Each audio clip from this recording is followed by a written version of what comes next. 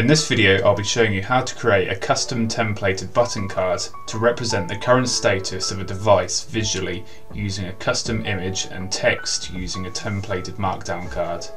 All of this will be controlled with an automation in Home Assistant.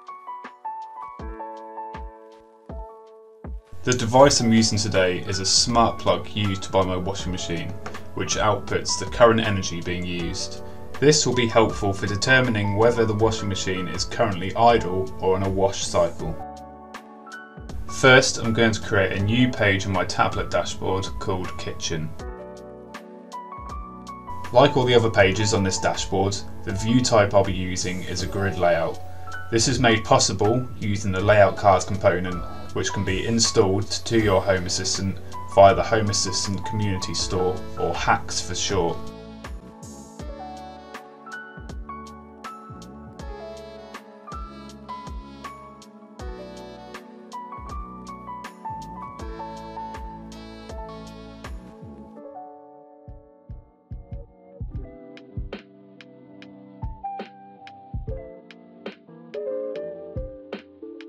For the grid areas, H1 will be my header, M1 and M2 will be empty margins, and C1 will be where I locate the button card and markdown card.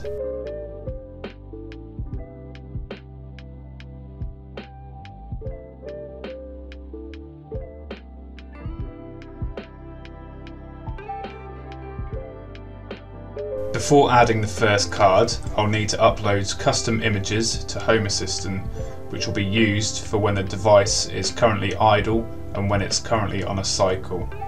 The image needs to be uploaded to the www folder, and in this case I have it in the subdirectory called Pictures. If you don't have this folder, you'll need to create a new folder within the config directory by right-clicking and clicking New Folder and give it the name www. Once you upload the images, make a note of the URL path to the image file, which we'll need when adding a new card to the dashboard.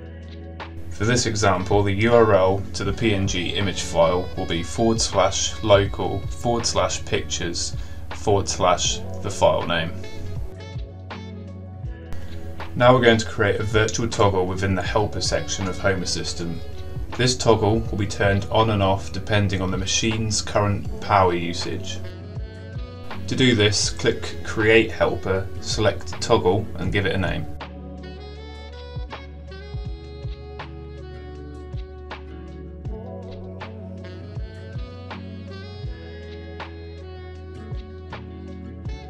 Now I'm going back to the kitchen page of my tablet dashboard and I'll be adding a custom button card.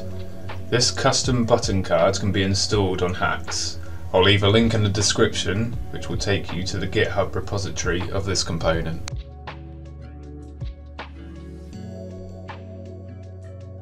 The entity I'm using on this card is the virtual toggle we just set up on the helper page.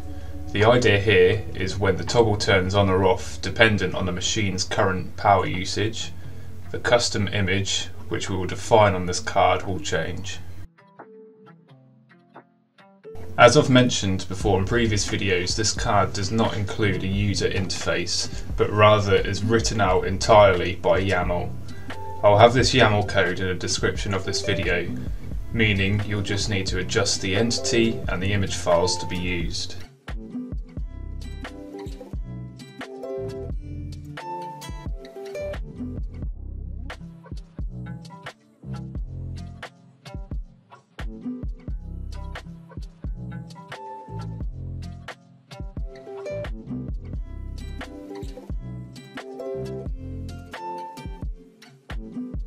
On this section, I'm now defining what the picture should be when the toggle is turned off using entity_picture, and then the image file URL path we noted down earlier.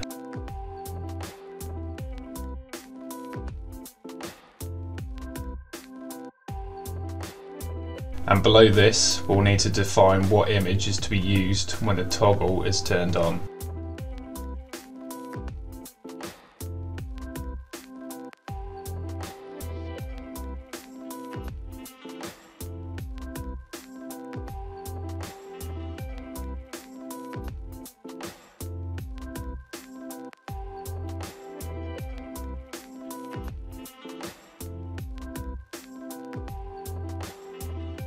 Just to quickly test this, we can click on the image file and it should cycle through what the image will be when the toggle is turned on and vice versa for when the toggle is turned off. To finish off this card, I'll be removing the default card background as well as the grey border on the edge of the card. This will result in just the image being exposed on the dashboard.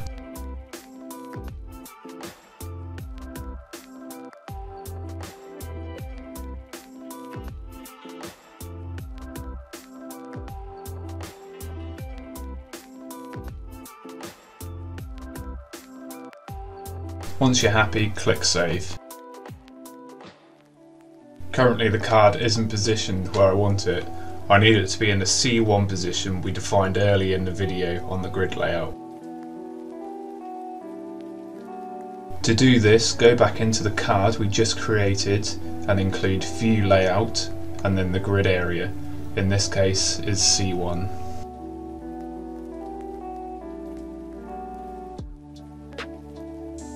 This dashboard is also missing the header that I defined in the grid layout. So for this, I'm just going to add a horizontal stack. In the horizontal stack, I'm just going to include a gap card to fill the space, but later on I can add additional cards to this space. For the grid area, H1 was how I defined my header. Now my header is in place, the last thing I want to add is a markdown card to display text underneath my washing machine logo. I want both the button card and the markdown card to be nested inside a grid card. To do this, all I need to do is copy all the code from my button card, then I can delete that card and paste the code in a new grid card.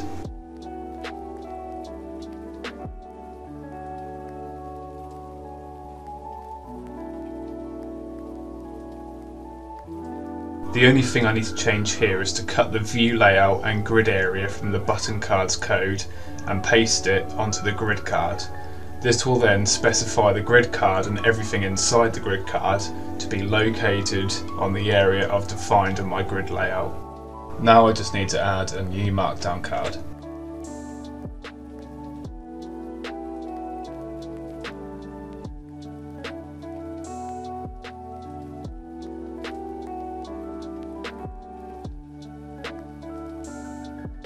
For the template, I want the text to display running if the state of our virtual toggle is set to on, otherwise the text will display idle.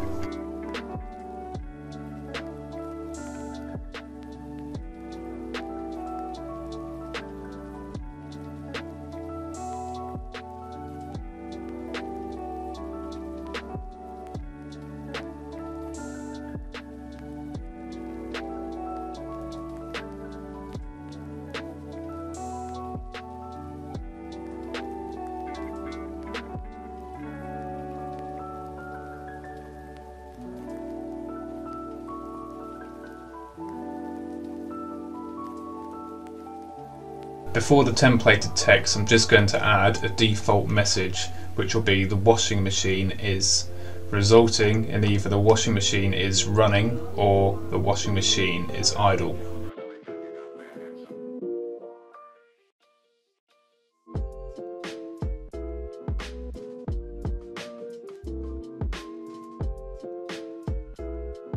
Now I just want to center the text and change the font size using CSS.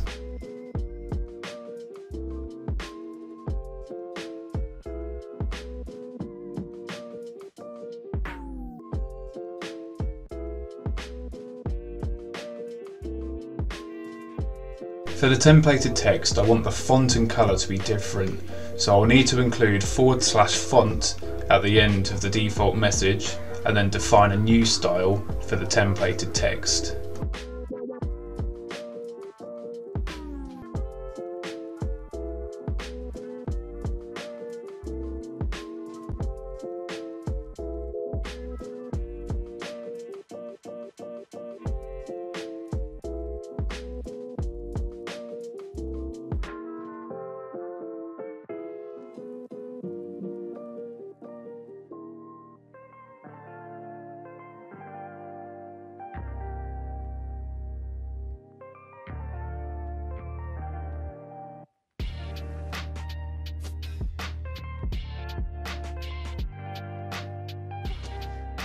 And just like the button card, I'll be removing the card's background and grey border. The markdown card doesn't have the built-in capabilities to do this, so we'll need to use the card mod, which can be installed from Hacks. Again, everything you need will be posted in the description. Again, when you're happy, click Save, and now I have the card exactly how I want it. All that's left is to create an automation to tell the toggle when to turn on and off. I'm just going to go to the Devices and Services page to show you what entity I'll be using in the automation. In this case, it will be the sensor called Current Power. So I'm just going to copy the entity name ready for use in the automation.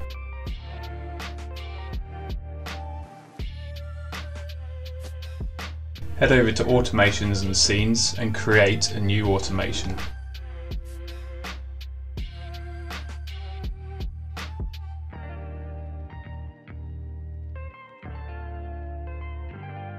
The trigger will be a numeric state. When the current power is above 10 watts for 30 seconds, this trigger will activate.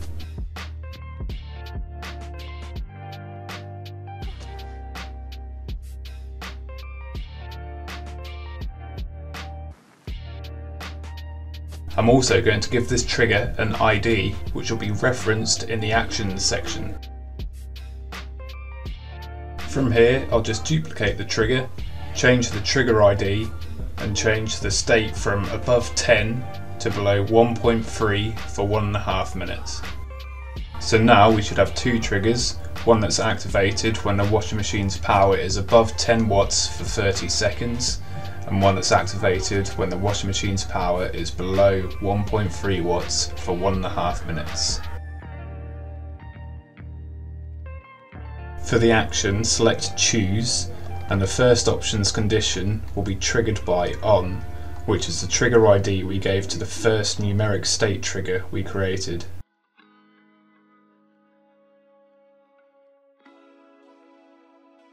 The action for this particular option will be to turn the virtual toggle to the on position, so we'll need to use the service input boolean turn on.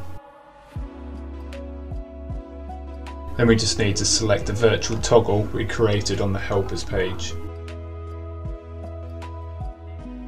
And then all that's left is to create a second option, which will be triggered by the trigger with the ID of off, and the action for this will be to call the service input boolean turn off.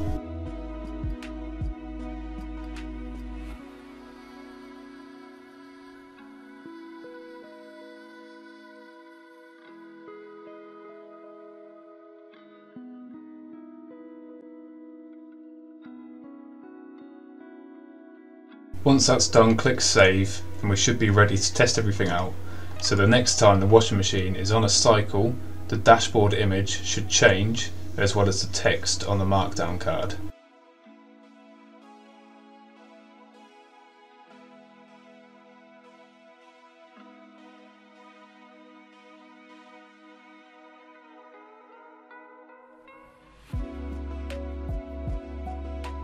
To wrap this video up, I'm just going to add a background image to this page.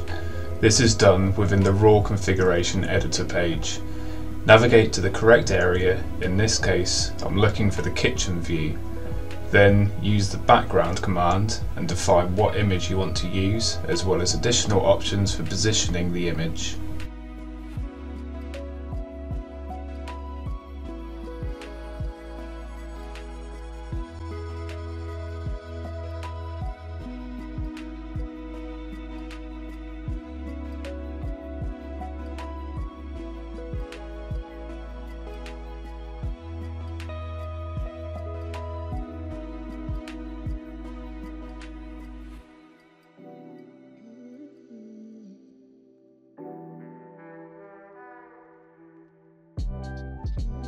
Click Save, and when you go back to the dashboard, your background image should now have changed.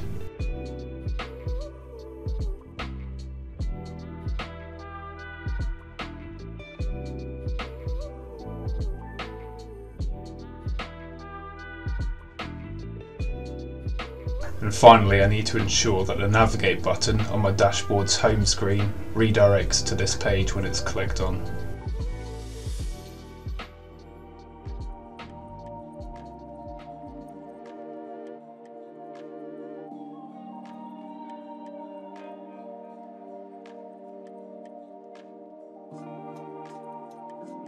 That's all for this video. Again, check out the description for all relevant links and documentation. Please leave a thumbs up and subscribe to the channel if you found this video helpful, and also to keep you updated of my future videos.